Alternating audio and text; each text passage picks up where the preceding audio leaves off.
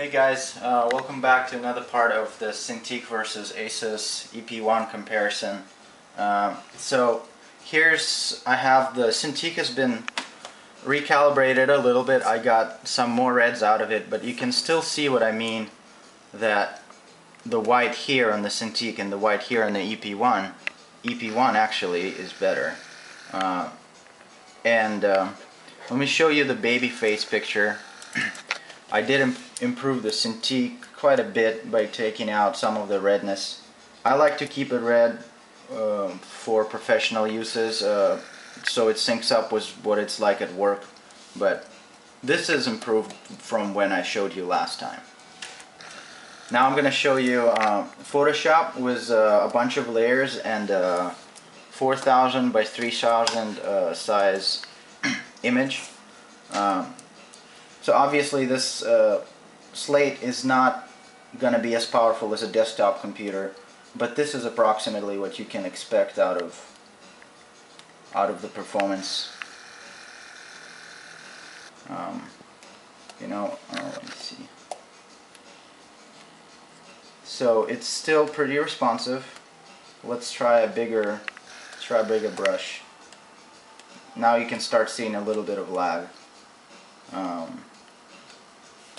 And the more brushes you have, the more complicated the brush is, the more layers, the more history states. It all starts adding up and slows down. And you can see the big round brushes lags quite a bit behind.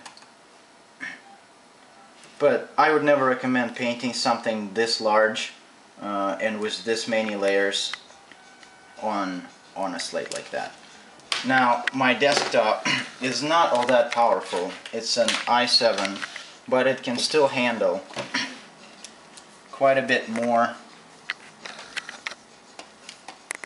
So here you can see much more responsive on the big brush, and let me try this guy as well, much more responsive. But this has a lot more to do with processing power, and again, a file that is 4000 pixels tall and with 30 layers is just not a good idea for a small slate computer. Now I'm going to show you what Sketchbook Pro looks like on here. I prefer it to Photoshop after having used it for a little while. For just doing black and white sketches. It definitely seems to be more responsive, and it seems to detect more pressure sensitivity. In fact, if you're wondering if this has enough pressure sensitivity, I think it does. It has a pretty wide range.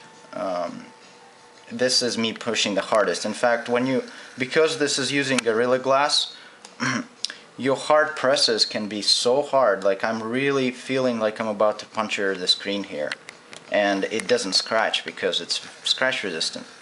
So this is what Sketchbook looks like on here, and here's with a bigger brush. Sketchbook is very responsive for simple drawing.